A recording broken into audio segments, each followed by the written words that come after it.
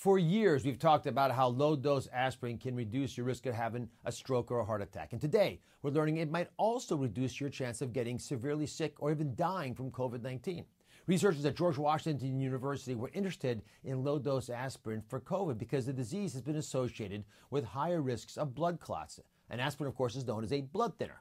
Turns out their instincts may have been right because hospitalized COVID patients on low-dose aspirin were, listen carefully, 44% less likely to be put on a ventilator, 43% less likely to be admitted to the ICU, and 47% less likely to die in the hospital. There were also no differences in bleeding events between people on aspirin and those who were not. Now, we got to be careful when interpreting this data because the study was small and it wasn't the kind of gold standard randomized controlled trial. But aspirin is widely available, it's cheap, it's relatively safe, so it could be a game changer in our management of COVID patients. I'm Dr. Oz, and this has been your COVID-19 News Minute.